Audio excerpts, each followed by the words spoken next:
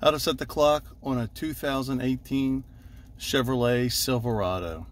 First thing that you're going to want to do, if you're not already on it, you're going to want to hit your home screen down here with the house, and you want to look for the orange or yellow settings button. You may have to scroll left or right to get to it depending on your settings.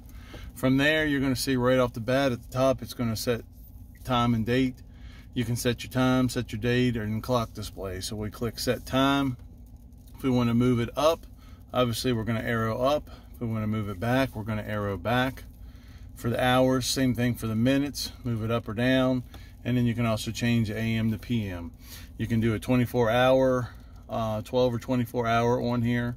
Just by hitting that button, you'll see the AM and PM changes, goes away when it's set to 24 hours.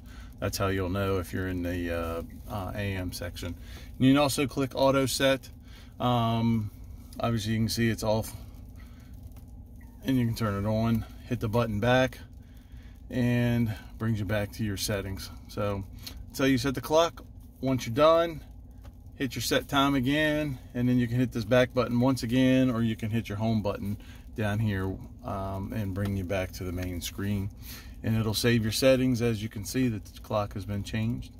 So that's how you set the clock on a 2018 Chevy Silverado. Hope it helps. If it did, be sure to give us a thumbs up. You also may want to hit the subscribe button, that way you can find us easy next time. And we love to read your comments. Thanks very much.